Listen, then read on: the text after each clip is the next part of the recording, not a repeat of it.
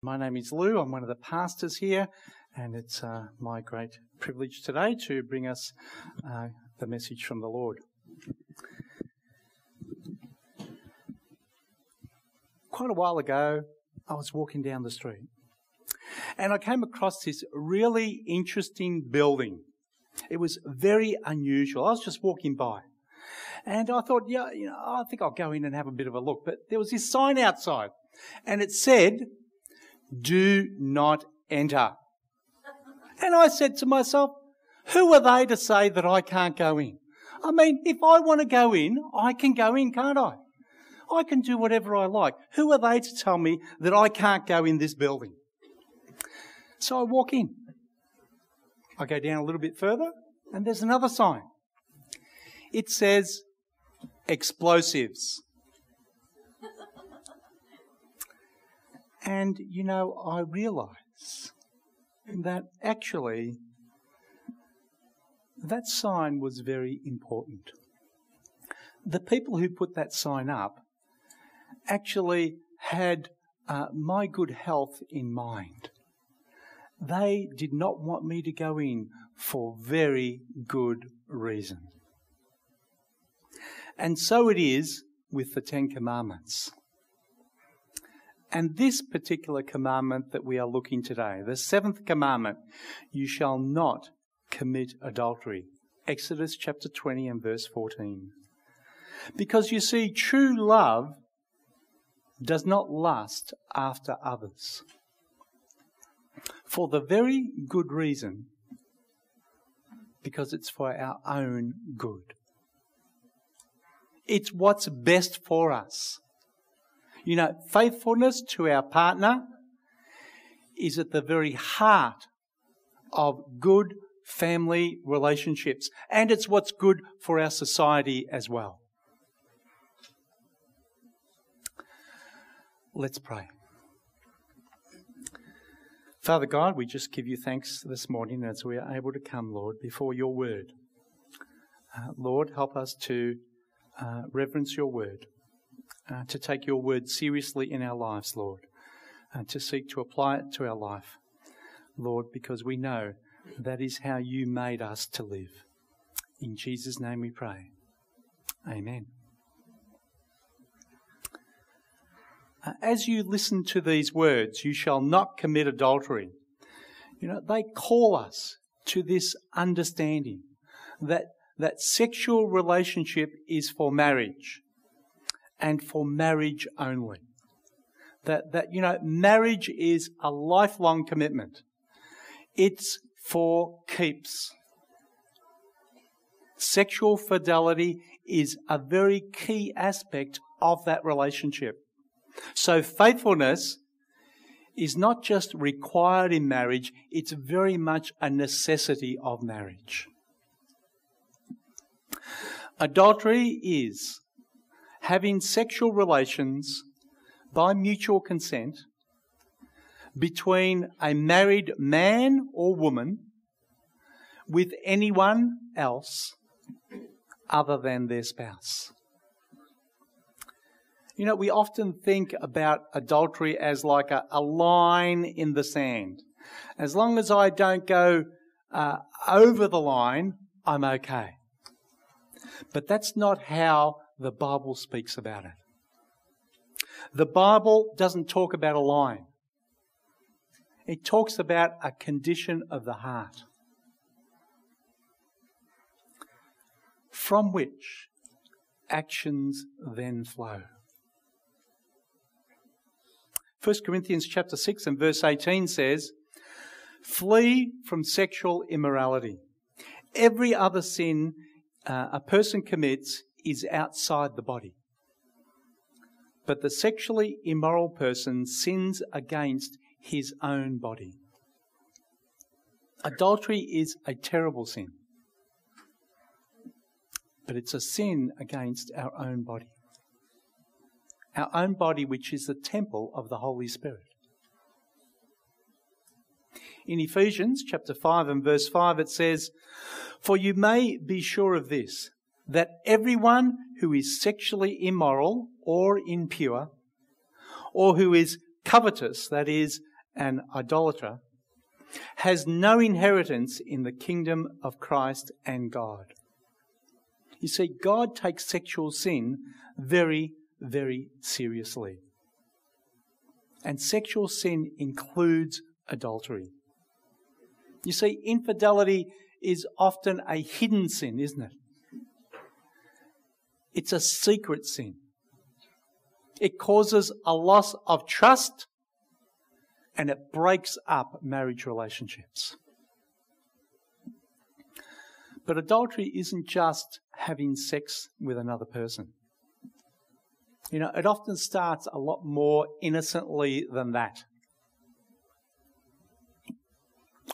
Listen, I'm just helping out this woman at work. She's having a really hard time. So I thought, I'd just, be helping her out.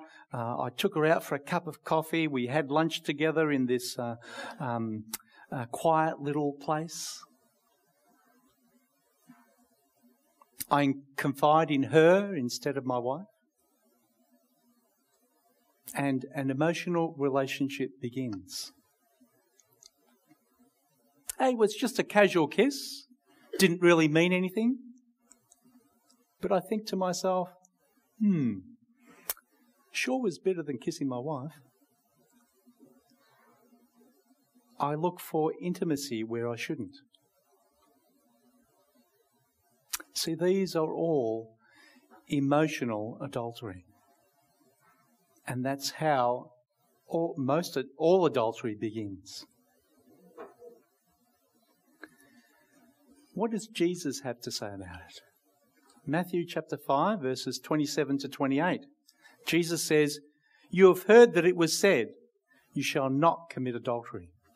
But I say to you that everyone who looks at a woman with lustful intent has already committed adultery with her in his heart." See, Jesus is saying here, he deepens the meaning here, doesn't he? You shall not commit adultery? He doesn't set the law aside, does he? He moves from, external obedience to purity of the heart. Whoever looks at a woman in order to lust after her, if you've got lustful thoughts in your heart, if you indulge in them, it'll lead you to sexual sin. What does this tell us?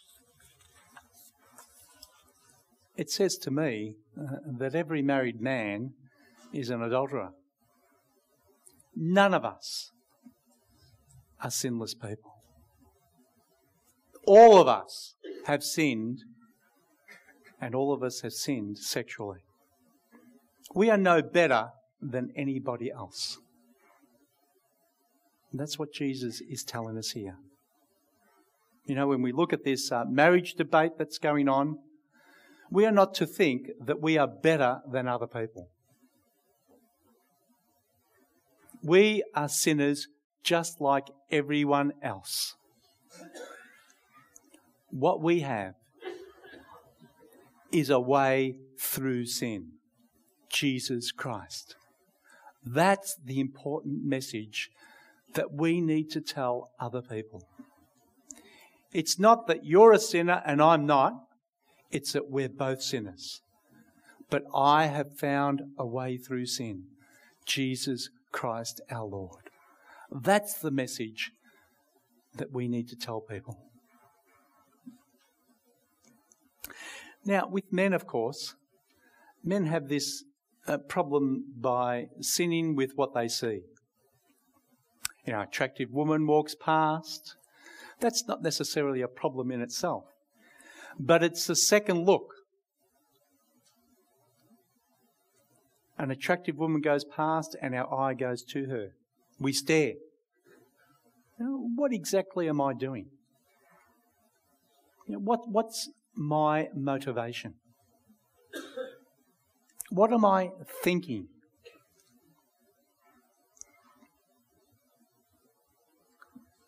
What am I doing when I have that second look? That's what we need to ask ourselves. It is a problem for men, and we need to help each other with those kinds of issues.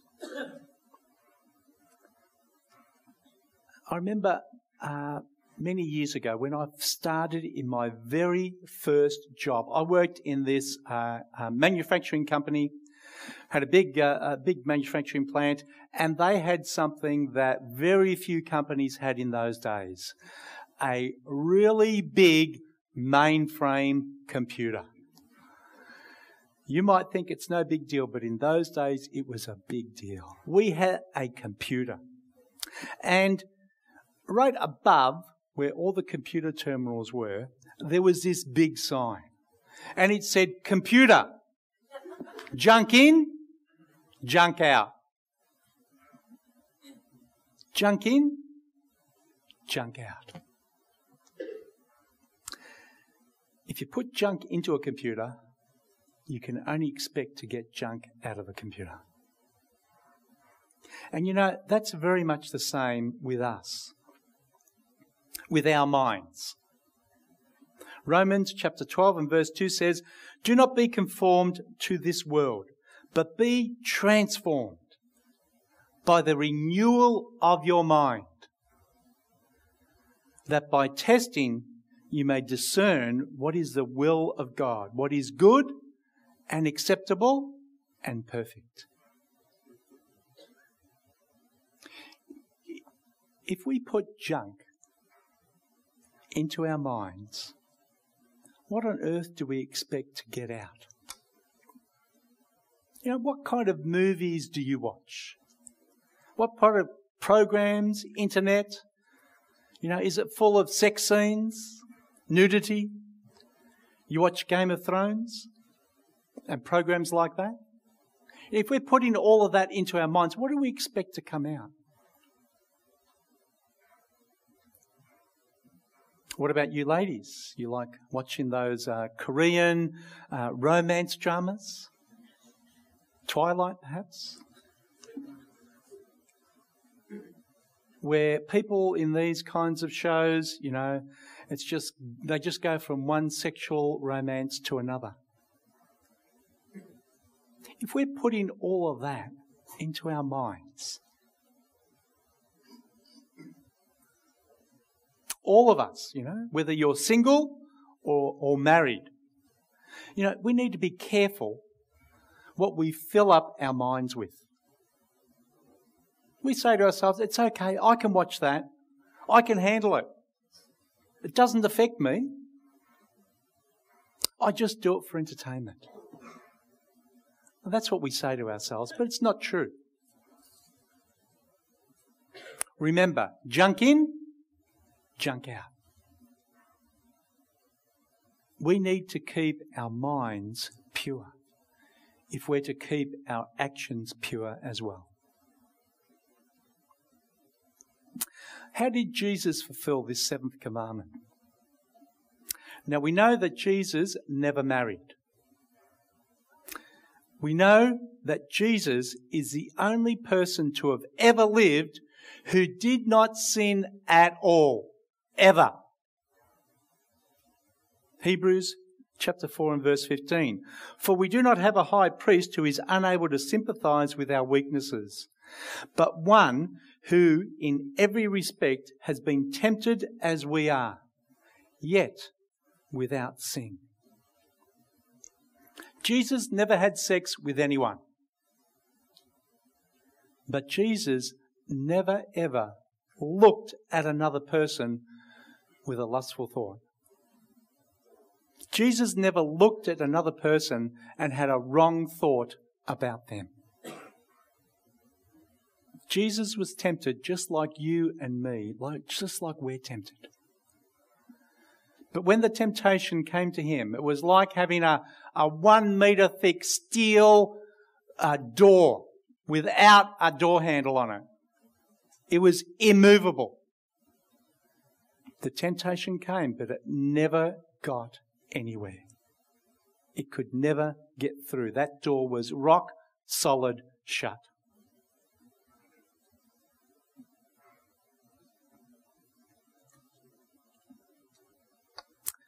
what can we do if we have committed adultery or other sexual sin?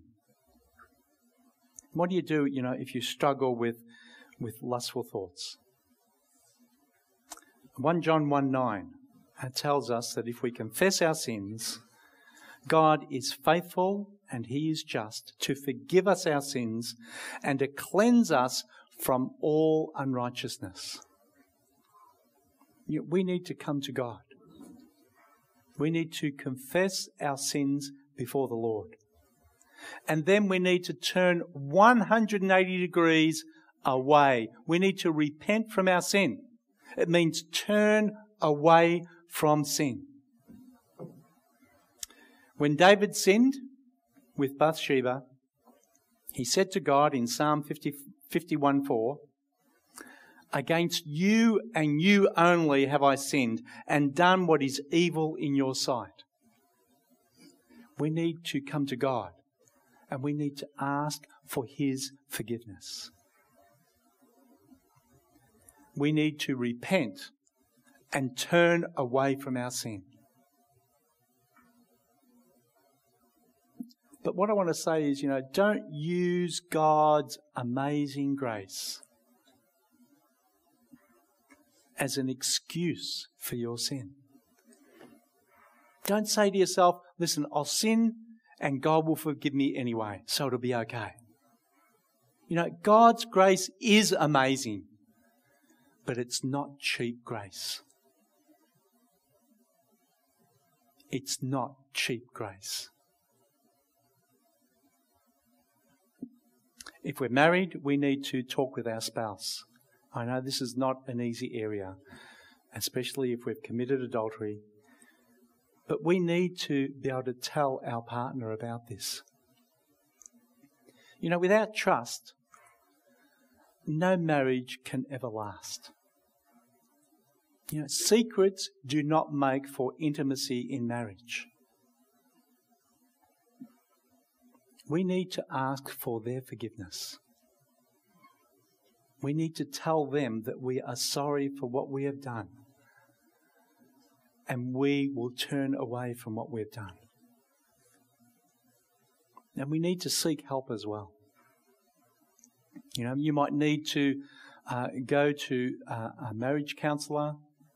You might need to go to someone who can give you particular help, perhaps about an addiction or some other issue that you're facing with.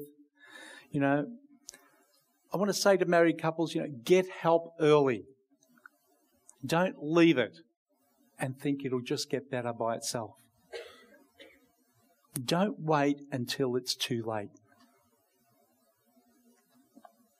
And you might want to get a mentor or a discipler to help you as well. Someone who can keep you accountable, who can help you with boundaries and accountability. We can do that for each other, can't we? Why is sexual sin, why is sexual infidelity so destructive to marriage? 1 Corinthians chapter 6 and verse 13 tells us, verse 16, "Do you not know that he who is joined to a prostitute becomes one body with her? For it's written, the two will become one flesh." See, when you have sex with another person, you become, that's what this verse says, you become one body with them. A connection happens. Sex creates this oneness. Scientific studies have shown that there are bonding hormones that are released when people have sexual relations. In Genesis chapter 2 and verse 24 it says, "Therefore a man shall leave his father and his mother and hold fast to his wife, and they shall become one flesh." Hold fast. It means to cleave onto, hang on to. It means being stuck together with glue so that you can't be unstuck very easily. You can't have sex with another person and break up with them and not leave part of yourself behind. Today, sex is treated like a commodity. It's just something that we do. We pay a price for. We get it. And then we go on. It's just treated like a physical thing. We just do it for physical pleasure and that's it. But sex is a very important part of marriage. It connects two people together. Not just physically, but emotionally and spiritually as well. Sex builds closeness. Sex builds intimacy. It builds partnership between two people. It defines this relationship as being very different from all other relationships that I have. Sex is a powerful tie that glues us together as two people. But when people have sex before marriage, to protect yourself against pain and hurt and giving your heart to somebody who's not going to be there in the morning, we tend to disconnect sex from building a strong, intimate relationship. We learn to stop giving ourselves emotionally to that person that we're having sex with.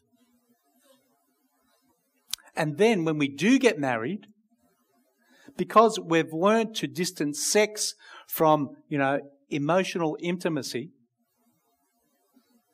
when we do get married, you may not be able to bring the two back together again.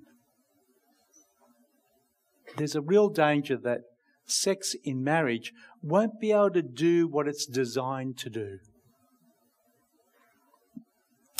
Tim Keller put it this way. He said, sex outside of marriage eventually works backwards, making you less able to commit and trust one another. What about couples who live together before marriage? Stats show again and again that couples who cohabitate before marriage have a worse outcome in terms of marriage. They're less satisfied with their marriages and they're more likely to divorce than other couples are. In fact, they're twice as likely to divorce than couples who did not cohabitate before marriage. A Christian friend of mine, he got married in his early 20s. When he got to about his 30s, he had this younger brother. He was married, he had kids. The younger brother, he was a very tall, very handsome young man, very popular with the ladies. And he always had a girlfriend. And he just moved from one girlfriend to another girlfriend.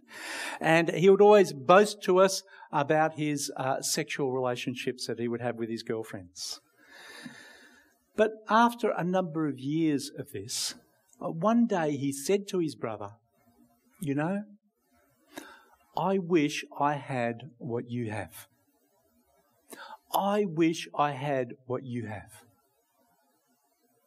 I wish I had a girl who I was committed to and who was committed to me. I wish I had a girl that I could come home to at night, that we could have a family together.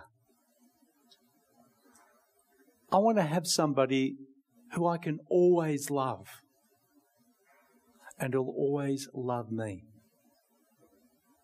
I'm tired of the playboy lifestyle. I want to have what you have.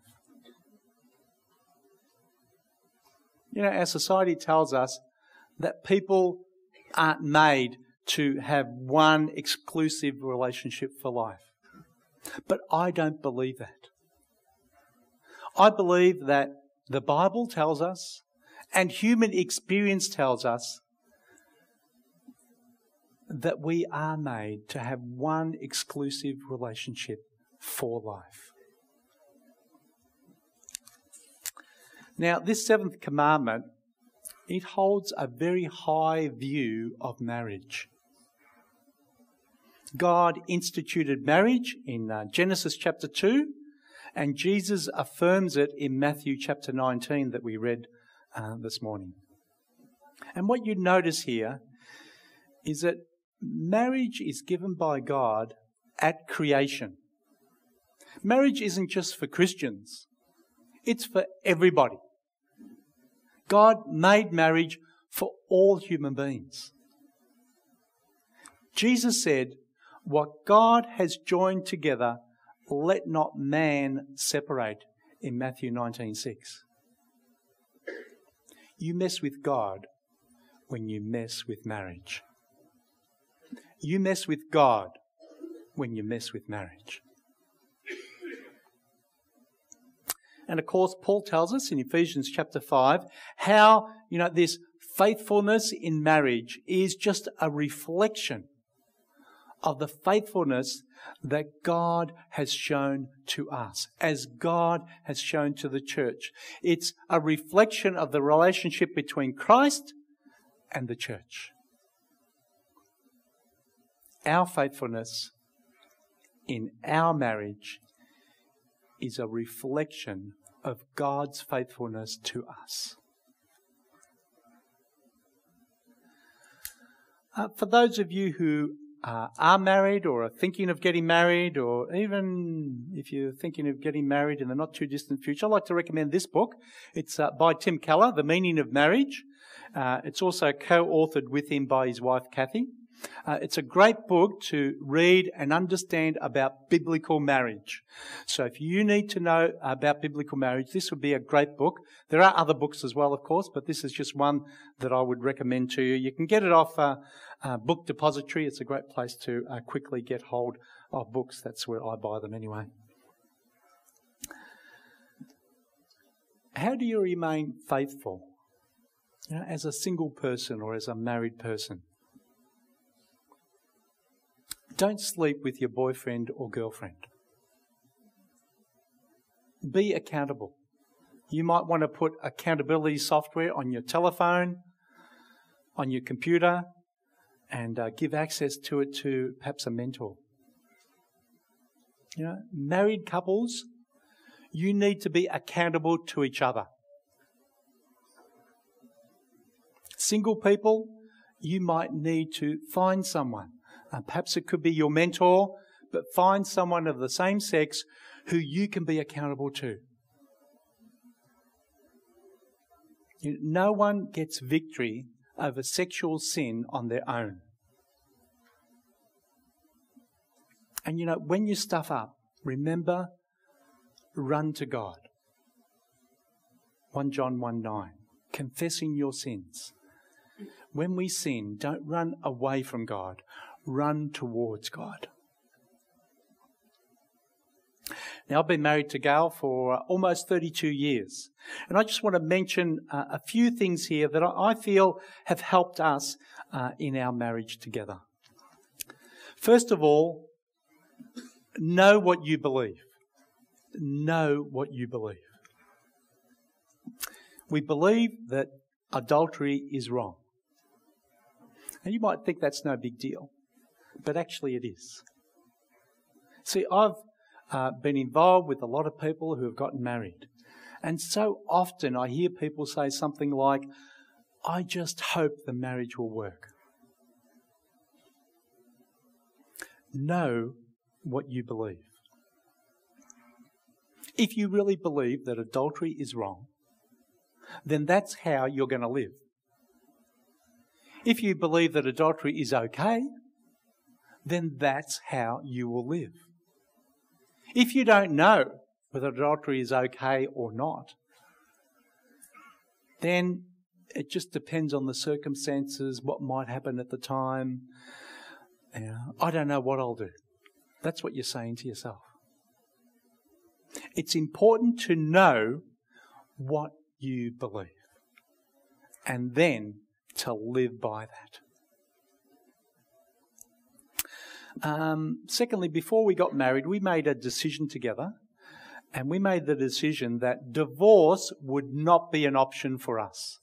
Divorce would not be an option for us. No matter what happens, we would not get divorced. I might kill her, but I won't divorce her.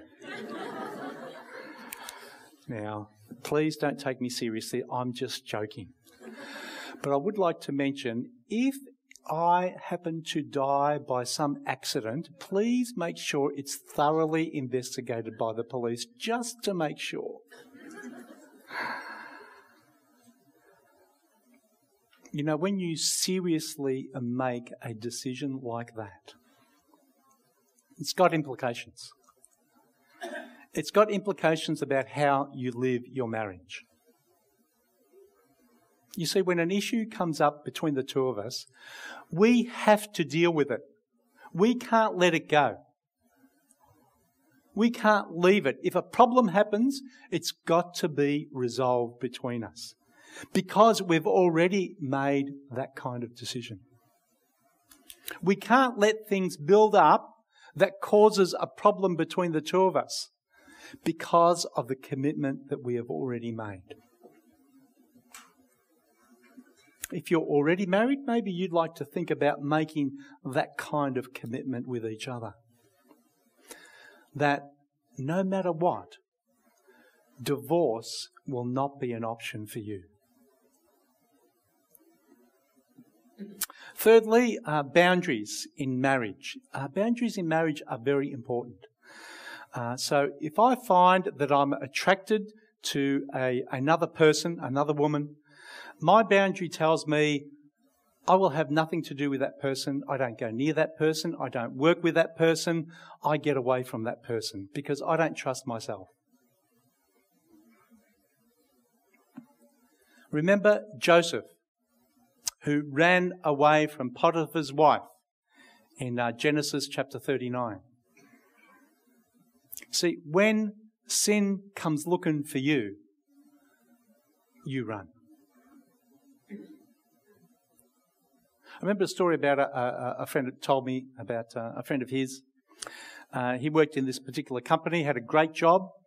There was this woman there, and she was having a hard time.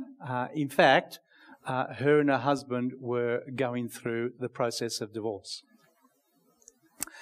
And this guy noted that this woman seemed to be getting attached to him. She wanted to meet up with him. She wanted to share things with him. And he could see this coming along. And you know what he did? He left his job. He left his job.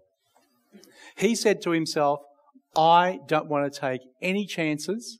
I'm not taking any risks about my relationship with my wife. This woman seems to be coming after me. I'm leaving. He left his job. Another boundary for me is that I don't see women. I don't see women alone. Women that I'm not related to, I should say. So when I meet up with people at church, if it's just with a woman by herself, if it's during the day, it's generally okay because there's other people around. But if it's in the evening, if it's a couple or a guy, I'm happy to meet up with them in the office. But if it's not, what I do is I go to a coffee shop. I'd never meet in the office with a woman alone in the evening. I always take her to a coffee shop and meet and talk. There's plenty of other people around. I go to Melbourne Central, and I make sure I'm not alone with a woman that I'm not related to. I guard my thought life. I'm accountable to my wife for my thought life. I'm accountable to my mentors that I've had over the years as well. I only want to have positive thoughts about other people. And I need help to do that. Number 5, we've chosen to live in a Christian community. We've brought up our family here at CrossCulture. And you know what that does? It encourages us in our marriage. In a church community, you get teaching about marriage, you get teaching against adultery.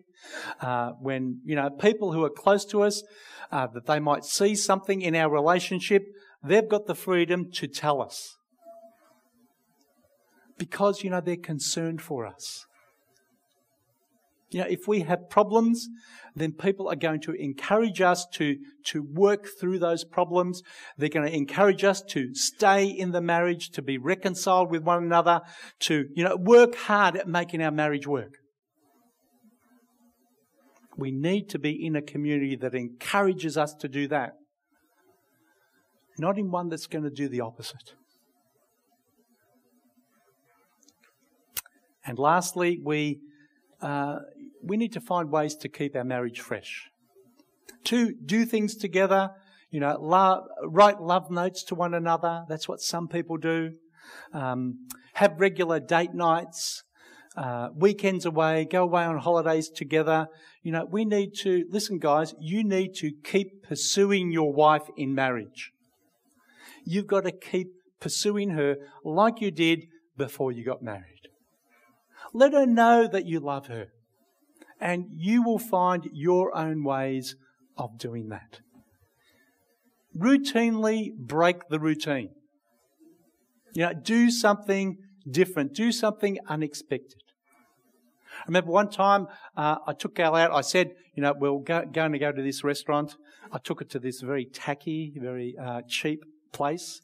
But actually what I had planned and already bought tickets for a live show, and eventually I, without her knowing, got her into this live show, and we had a great night. So that was, a bit of a surprise, something unexpected. A few years back, I just, sort of whim of the moment, I just decided to buy her an eternity ring. And it's still one of her favourite rings after the engagement ring. Find shared hobbies to do together. If you're buying the ring, by the way, gentlemen, it needs to be very expensive. The more expensive, then the greater surprise it'll be.